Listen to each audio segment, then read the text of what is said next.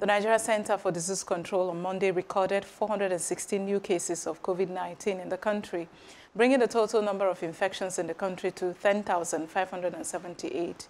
The NCDC on its official Twitter handle said that 3,122 out of the 10,578 total infections have been discharged, with 299 losing their lives. A total of 12 patients were also confirmed dead. The center explained that most of the fatalities recorded from COVID-19 were cases with underlying illnesses. Monday's new cases were spread across 19 states and the FCT, with Lagos accounting for the highest number of infections with 192 cases.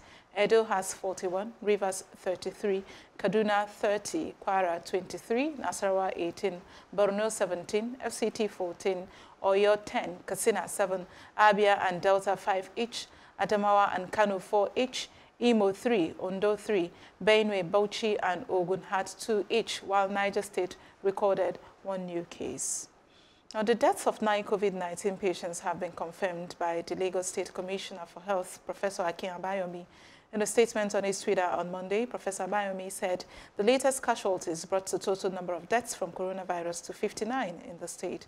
The State Ministry of Health, in another tweet, said Abayomi received a delegation from the Presidential Task Force on COVID-19 at his office in Ikeja, where he was said to have highlighted some of the challenges facing the state in the fight against the virus. Abayomi told the team that Lagos would soon move to home and community-based care of mild and moderate coronavirus cases.